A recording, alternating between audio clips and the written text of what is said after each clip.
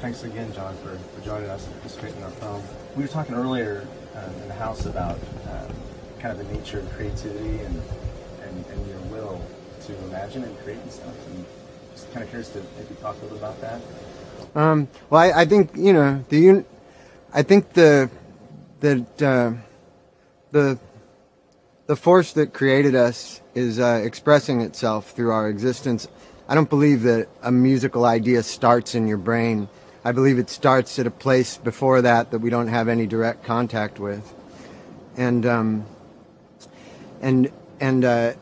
believe that everything that we do, everything that we create is nature expressing itself the same way that when a flower grows out of the ground or a tree grows out of the ground, it's nature expressing itself. And you might say that the tree is expressing itself by the way its branches move out, but it's the force that drives nature. The tree is the visible thing that appears to our senses, but I don't at all believe it's the source of why everything is perpetuated all the time, And music it's an ineffable thing that I don't think words can really do any good to really give us any true understanding of. We are able to make contact with that current, or that the creative force of the universe, or the source, or God, or whatever you want to call it. We're able to sort of connect with the intelligence of this by learning a musical language, learning a musical instrument, learning how to identify a sound and a feeling, and to be able to learn how to gradually express that feeling through an instrument, and so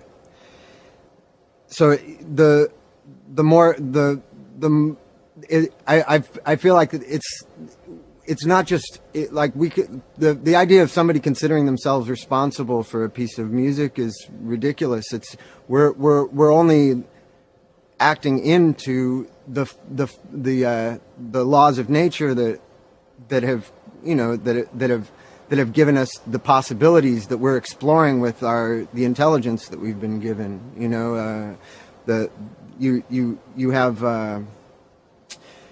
something like the frequency spectrum from low to high.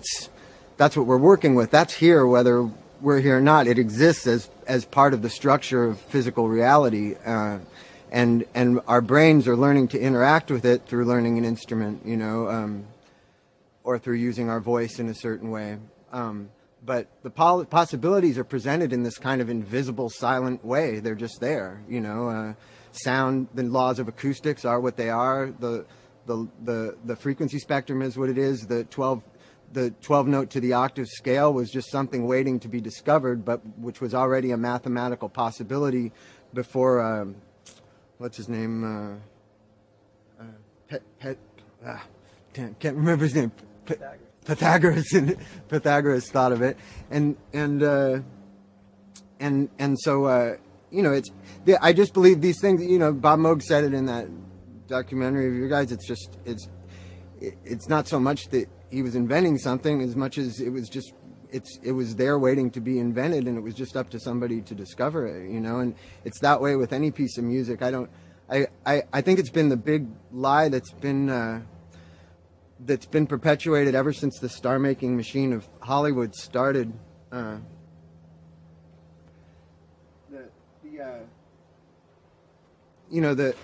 The star-making machine of Hollywood has perpetuated a lie that the image is the thing, and that the thing responsible for a great actor or a great musician, it's just been continued by the music business, is they get this idea into the public's head that it's the physical image of the person and the name of the person that is responsible for the creation of what they do, and that's not what creates it. What creates it is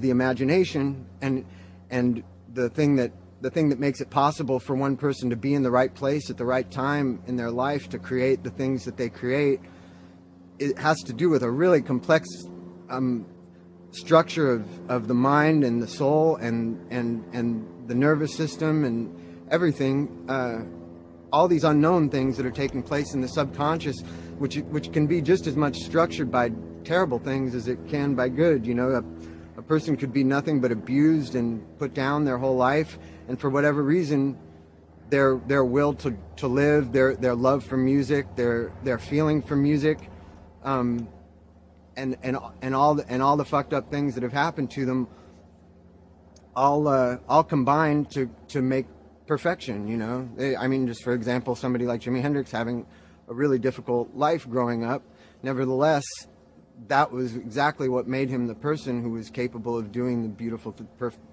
perfect music that he did. Or some kind of disadvantage like Beethoven being deaf.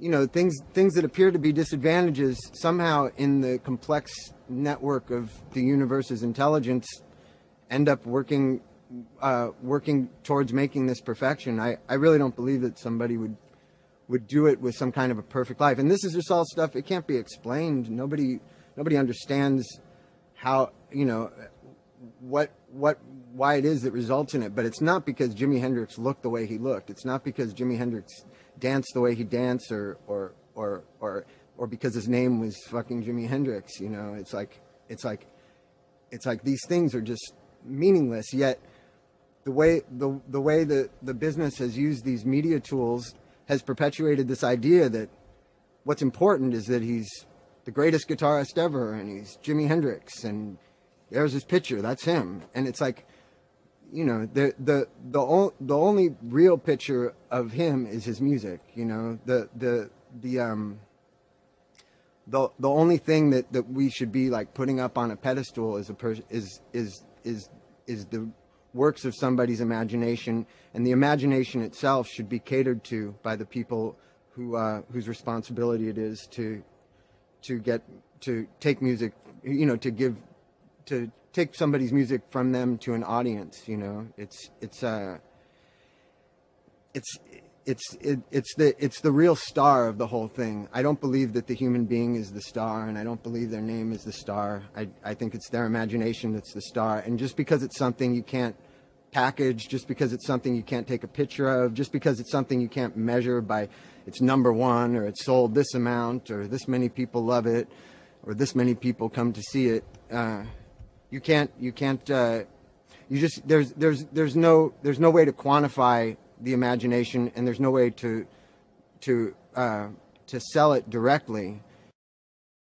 That's all it is. I think when I first started, I was really thinking of it as being me that was now expected after years of holing up in my bedroom practicing all the time. I thought it was me that it was now expected to be good on command, you know. I joined a band that was at the time my favorite band, and so it wasn't like the same kind of musical development that a person can have by just sort of following their intuition and following the course of their interests and their imagination, and eventually stumbling upon something that they really feel like is what they're here to do. In my case, like, I joined a band and basically like was under a tremendous amount of pressure to be liked, to be good, you know, and I gradually realized that all those kind of concerns really disrupt creative thought and really stifle it, you know. So the more I got out of the way, the more I stopped believing that it was me that was doing it, but the more I started just allowing the force that was making me feel what I feel to be the thing that was carrying the whole thing and running the whole thing. I just found that music was there. It wasn't something that had to be forced. It wasn't something that I needed to put myself under any pressure to do. I just felt like it was just something that was happening, you know. And so I you know, unfortunately, I was already so off balance from being putting myself under so much pressure for a couple of years that by the time I was doing that, I didn't really understand why I was feeling what I was feeling. I probably couldn't articulate it as well back then as I can now. I ended up just having this real distinct feeling that that the image wasn't the thing, and that it wasn't the people that were responsible for doing this, and somehow that by being a part of the world that I was in at that time, I was disrupting the flow of creativity, and that it was going to gradually I was going to gradually sort of lose contact with it, was the feeling that I had. And so I ended up going really far in the other direction, and just pretty much just spending all my time painting for 5 years, and with no thought whatsoever to what the products of my imagination would be worth to anybody else. And that was a really healthy thing for me to do at that time. So when I'm performing, it's a little weird. I like recording more than performing, because you really do, you just close your eyes, and you're especially recording alone, you're alone with the force of music. There's no other distractions. There's no there's no possibility for your brain to go anywhere else. If you are a physical person standing in front of people, you're getting certain charges. Luckily, it's the energy transference between the performer and the audience and the performer that I really enjoy. I really do love seeing people's faces smiling. I love seeing, the light shining out of people's eyes and stuff. Like it's really what makes me love it. Are you present in the moment? But what I like doing on stage is just shutting my eyes. I've gradually stopped caring about entertaining the audience in any way, because I found that these things that a performer gets in the habit of thinking that they need to do in order to be entertaining, jumping around and stuff like that. So you start doing it because you feel it, but eventually you get, like any habit, you just start doing it. And I started gradually realizing that it just didn't matter, that the important transference is in what you're feeling inside to the audience, and they will respond with enthusiasm if what you're feeling is strong enough, and if what they're feeling is strong enough, it'll just notch you up to a little bit of a higher level. You might be able to play faster on stage than you could if you were in a room by yourself, or you might find yourself just putting an energy into it that's just a little more intense than what you would do in a studio. It's not necessarily better, but it's just human energy bouncing off one another the same way it does when people have sex or whatever. And so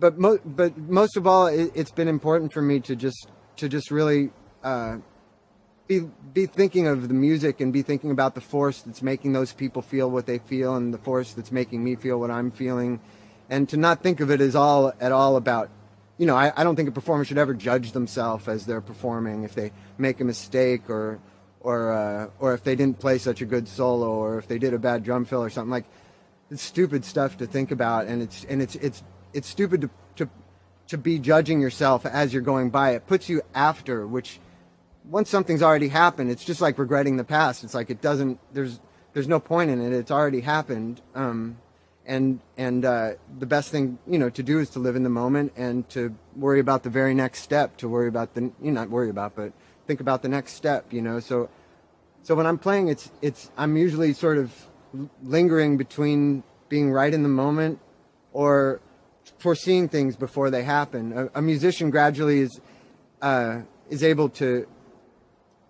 be at one point in a song, say like 2 measures before, but you can anticipate what the 4th measure of a cycle is going to be like, and you anticipate what it would feel like if you put a note, say on the 10th, 16th note of the bar or something. You don't even need to use the symbols or the numbers or anything in your head unless they're equivalent with the musical feeling. All you have to do is picture the musical feeling. I used to do this form of meditation where you would sort of you would try to imagine you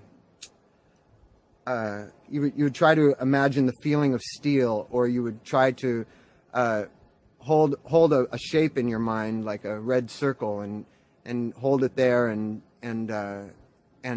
not let it change shape and not let it change size, and just try to hold it in your mind. And as I was doing these things every day, or you try to imagine the smell of chocolate and hold the feeling of the smell in your mind, you smell of chocolate, the taste of chocolate, and you try to hold these things in your mind, and I realize that I'm doing that all the time in music. I'll often imagine a rhythm that I can hit on the guitar, and I'll imagine it, say, 4 measures ahead of time, and Flea will have been hearing the same thing and will hit it at the same time. It's like something is offering us these things. It's not. They're if your brain is open to them, and if you've developed the right relationship to the laws of music and to your instrument, you'll just find them waiting there for you. I really think it's this idea that, oh God, how could I ever be a guitarist? I'm never going to be Eric Clapton or something. It's like these kind of ideas that the person is this intimidating figure who's this great God it's interrupting the fact that people are judging themselves by some kind of, as if there's some kind of criteria that has anything to do with these intimidating godlike figures. That's the thing that we're like reaching for, and if we're not giving, I just feel like a child has this relationship to the creative force. Yeah, your parents gradually, stifle that your connection to that creative force and gradually shove your face in the concrete.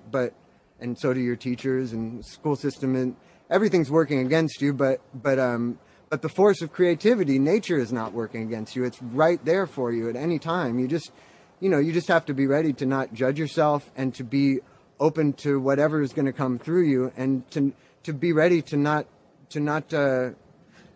judge it as it comes through, but be all right with it, whatever it is, because it's just the universe expressing itself. It's not something. Nothing's expected of you. You just have to be there for it. And sometimes to get yourself in a position to be there for it is something that takes years of selflessness, or years of just a love for music, just having for no reason at all. For whatever reason, music produces the feelings in you that it does, and playing an instrument produces the feelings in you that it does, and you just follow the light. And sometimes, I know my years of practicing guitar, they weren't really very emotional. I spent a lot of time just practicing scales and learning Frank Zappa instrumentals and trying to learn the most complicated music I could. But it created the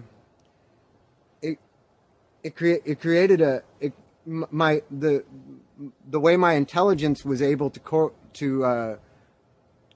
relate to and connect with the nature of music and the feelings that music brings about in me, ended up making me able to just making me be able to form a musical thought in my head and be able to bring it out into physical reality through my instrument. I remember being a little kid hearing music in my head all the time. I would hear songs in my head. As a 7-year-old kid, I had no idea how to produce them and how to bring them out. I just would hear them, and it's only through the years of playing an instrument without any reason other than just because you love doing it that eventually you learn the chords, you learn the intervals, you learn all kinds of musical references by learning other people's music, and gradually what you hear in your head can come out. It's really, there's nothing intimidating about the process other than maybe you've got to put some time into developing a relationship with an instrument or two.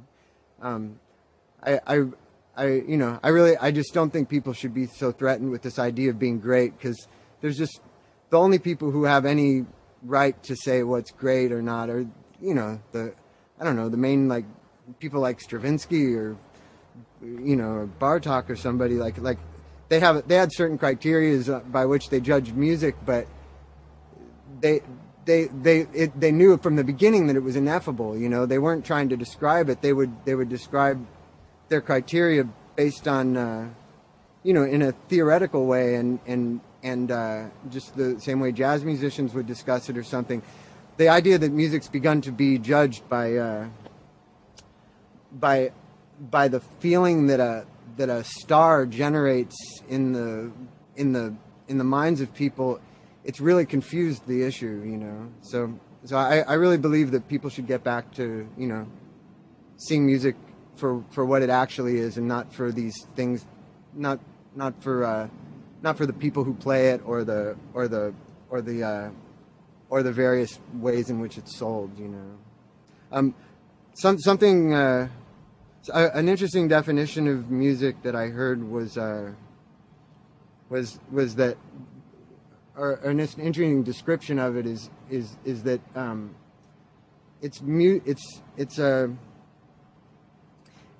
it's sound.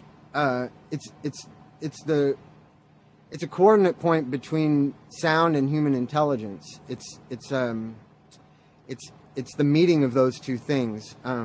Sound on its own isn't music, as much as you know, John Cage might have, you know, loved the sound of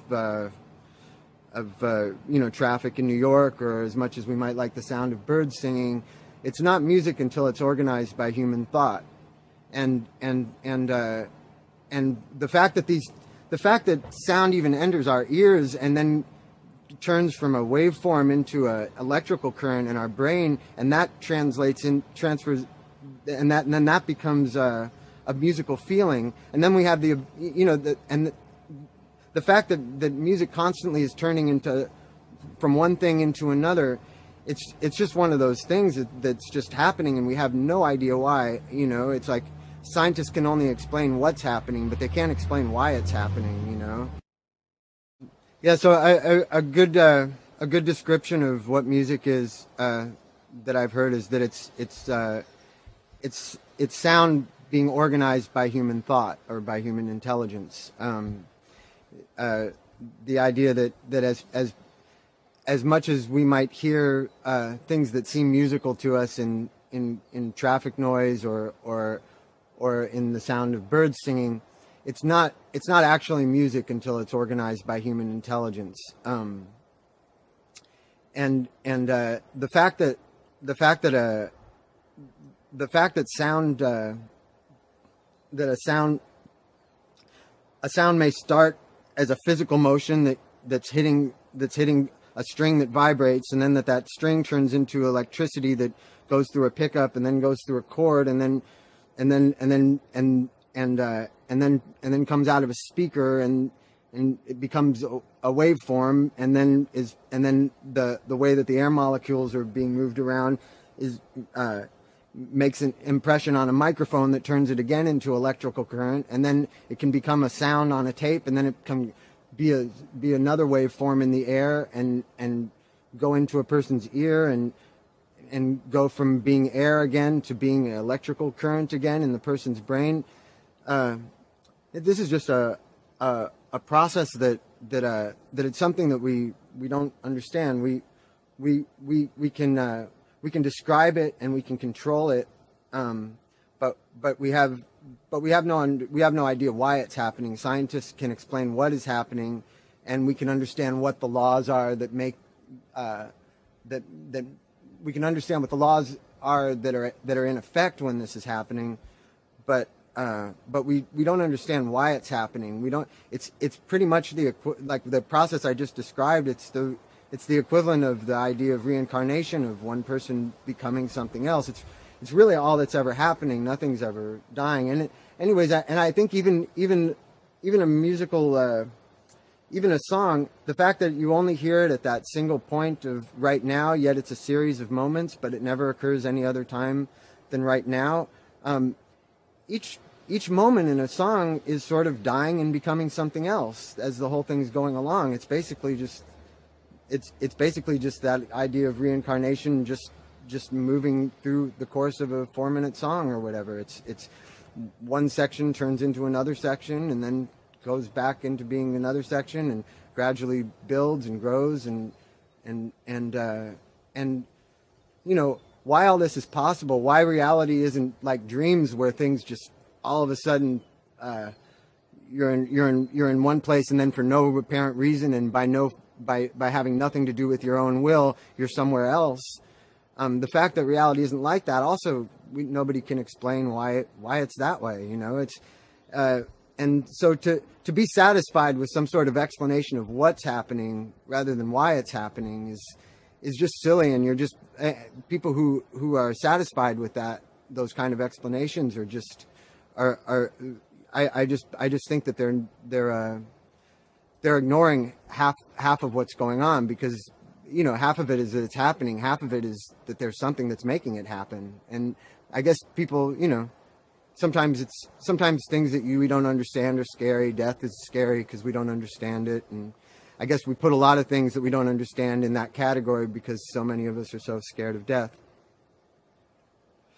But you know, it's this process that we're sort of living into, and these laws of nature that make all the perpetuation of reality, the fact that yesterday doesn't die, that it still remains as a thought, and what we put on the shelf the day before is still there the next day. The fact that kind of consistency is running through things, the fact that there is a permanency of matter is also something that we should just be happy that it's that way. It could be so many other ways, and you can see that from your dreams. It's like reality could be really hard to get your handle on at all, you know. And luckily we're given this gift of being able to practice something and grow familiar with the laws of music and the laws of nature, and gradually be able to create something in the same way that the sun has created us. That you know, that the sun is sort of teaching us that lesson in the fact that it's revolving, doing the same thing every day.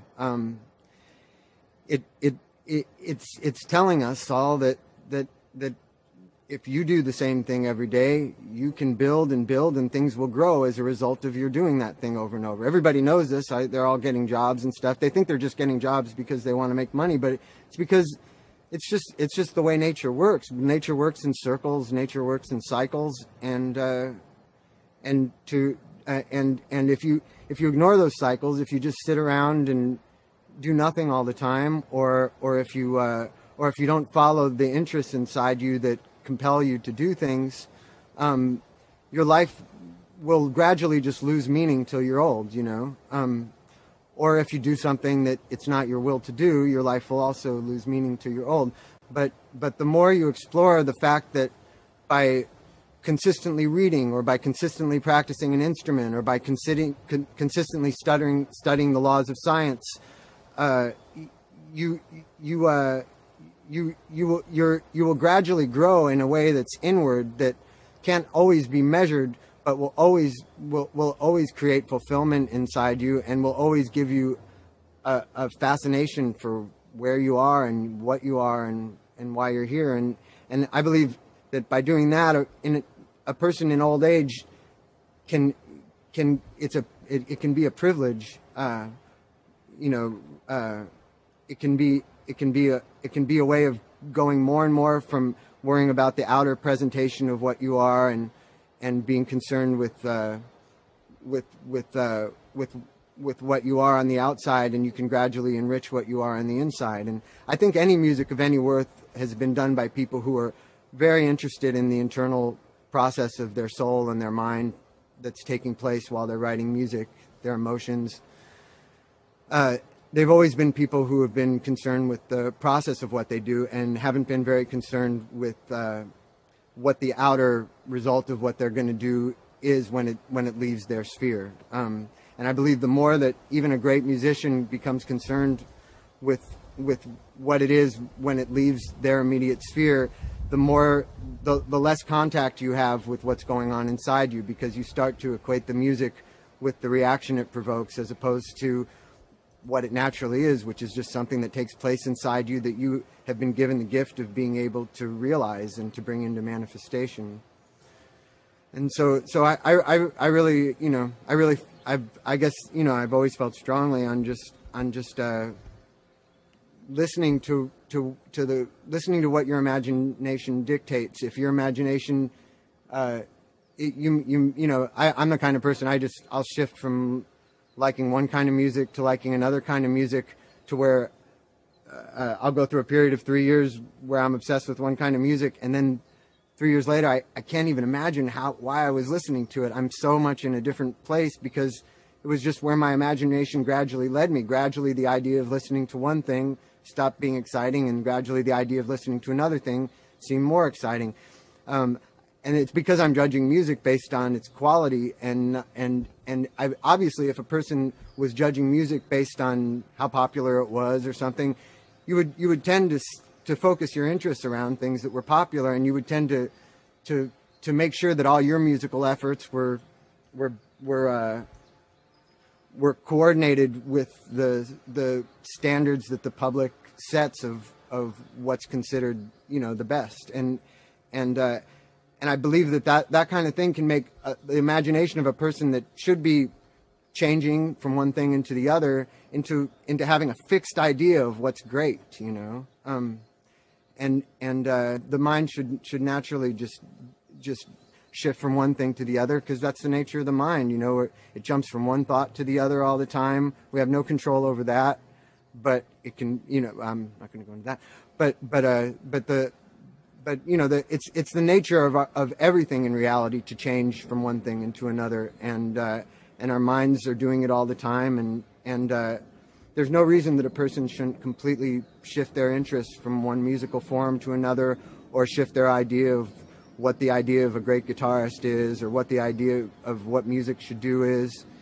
It's all really natural, and to let the ideas of what society tells you, this is a great guitarist, he's number one, nobody's better than him. It's just what that ends up doing is just putting a fixed idea about something that people should never have a fixed idea about. You might, I'll go through phases where I'm studying completely, guitar players who really weren't very well practiced, but and didn't have a lot of technique or anything, but their ideas were so strong, and the emotion that they put into what they do was so strong, and they were so unique and original that they, for that period of time, seemed better than somebody like Jeff Beck or Jimi Hendrix, or people who I also consider to be, the greatest. It's just but I can't see someone like Bernard Sumner from Joy Division as being any less than what Jimi Hendrix was. In my eyes, they're the same thing, and depending on my mood or depending on the time in my life, I'll see one as being extremely relevant to my life, and I'll see another one as having no relevance, and then it'll turn around the other way again.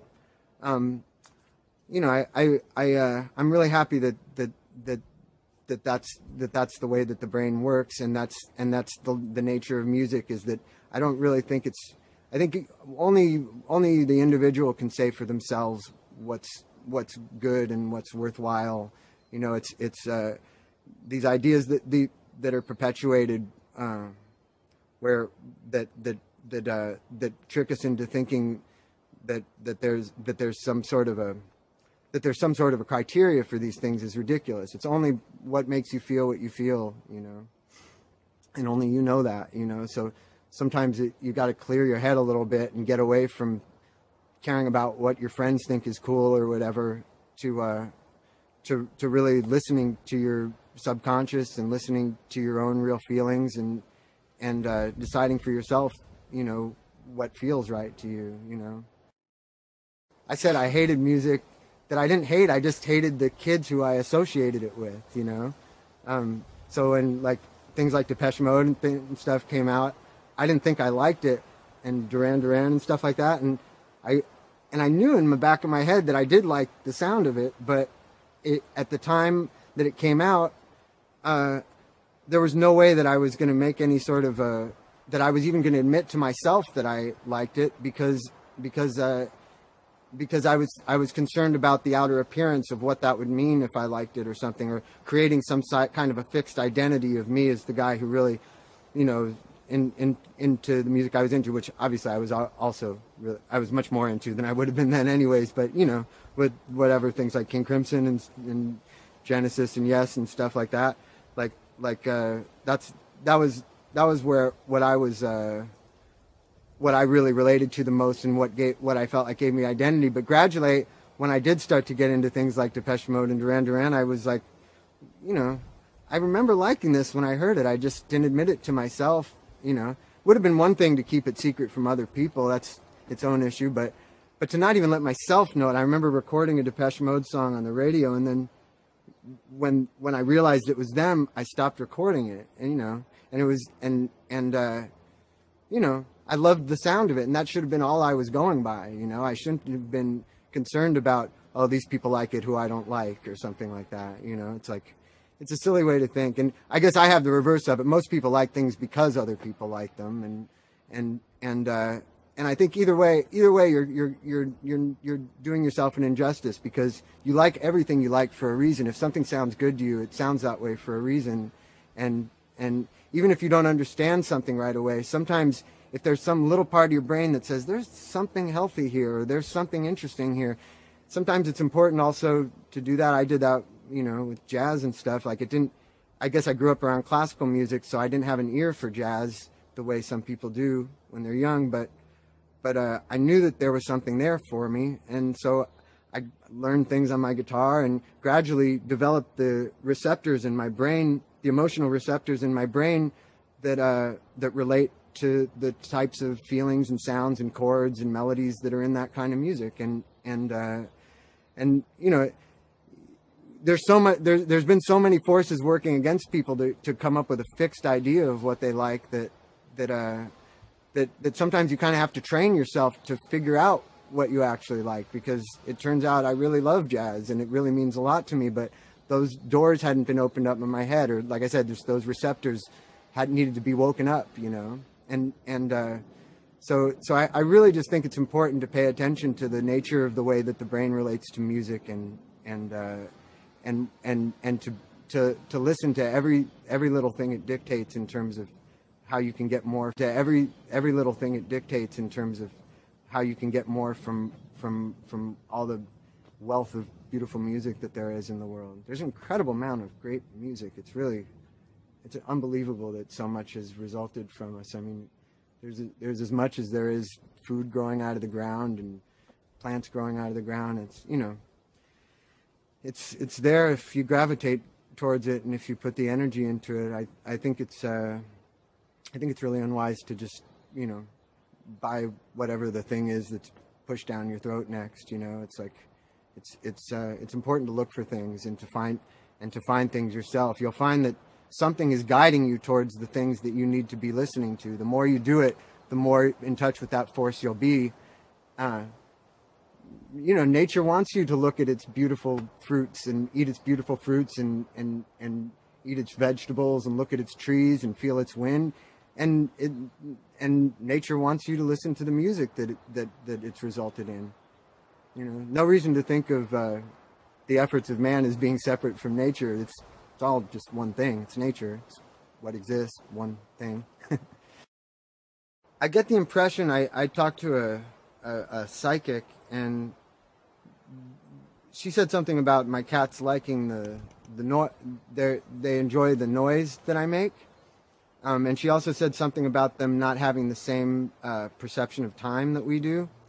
So it started to make me wonder, because music is so intrinsically connected to time. It is sound being structured through time. That their perception of it, they wouldn't hear the organization of it in the way that we do. It's funny how with a piece of music, you're just following your feelings, but you play something that is good in the form that you make it in. But if one note was off, if one note was in a slightly different place, it would sound totally wrong and sound like it didn't at all follow a coherent train of thought. It's real specific why one note sounds good following the next. And again, it's something you just gradually learn by following your intuition. It's not something that can be directly, or at least it's never been directly explained, or understood. But it has to do just with the setup of our brain. We perceive time in the way that we perceive it because of the setup of our brains and our sensory apparatus and our nervous system. It's not so much that time's definitively going at that rate. It's totally possible for another species to be experiencing everything at a completely different rate. Seems to me like flies must experience it at a drastically different rate. They're way too on top of it for having such small brains. So I figure that cats are probably hearing time speeding up and slowing down or something all the time, and that what we hear as being musical organization and a coherent train of thought just doesn't sound like a coherent train of thought to them. But at the same time, they seem to respond to the music. My cats love it when I listen to music with them more than anything, you know. But I believe that that it's because they feel the feelings that you're feeling when you're listening to it, you know. I believe there's that cats that cats hear they feel what you're feeling, and they're from what I'm told, their thoughts are they think more in pictures, and they don't think in words, and you can transfer the pictures in your mind to your animal, and so I think that they must be feeling what I'm feeling, just in the same way that, again, you know, with sex, it's like when both people are gradually causing each other to feel the same thing as one another. And when people come to a show, by the power of the music, the audience is generally all feeling more or less the same thing, you know, altered a bit by one person's personality or one person's capacity to feel to another's, but basically they're all feeling what each other's feeling. And I think that's what's taking place when when an animal owner really loves their animal and their dog comes running when they hear them playing the piano. I think they really like hearing them play the piano because it's when their family member is feeling what they're feeling, and they like being in a room with that energetic current flowing through it. So yeah, I think they hear the sound, but I don't think they experience it the same way that we do. But I think they still experience it, and the end result is still the same feeling, most likely, you know. At least that's the way I've put it together. One of the most beautiful things that I think about live music is the fact that for the period of time that those people are in the place, assuming that all the people came there because they love, because the music generates the feelings in them that the music dictates. They're all generally feeling the same thing. They're all basically feeling good at the same time. They've all put all their thoughts about their everyday life out of their head, all their worries. They're just not on their mind. The power of music has joined all their consciousnesses into one thing. You know, they're literally functioning as one organism. You know, and they're all feeling more or less the same thing. And you know, it's no different than you know, when people are when people have sex and they gradually cause each other to feel what the other one is feeling. You know, in any event, it's at a sporting event, it's the same thing. Everybody is connected to the things that are taking place, and the emotions that it arouses in them, and it unites people in a way that in their everyday lives, it's a part of the tragedy of existence. We're all alone in here. There's no escape from that. You're inside your body, whether you like it or not, and so to be able to feel that what's in you is in everybody around you, I think is your ability to experience the real truth of what's really going on, that it's all one thing.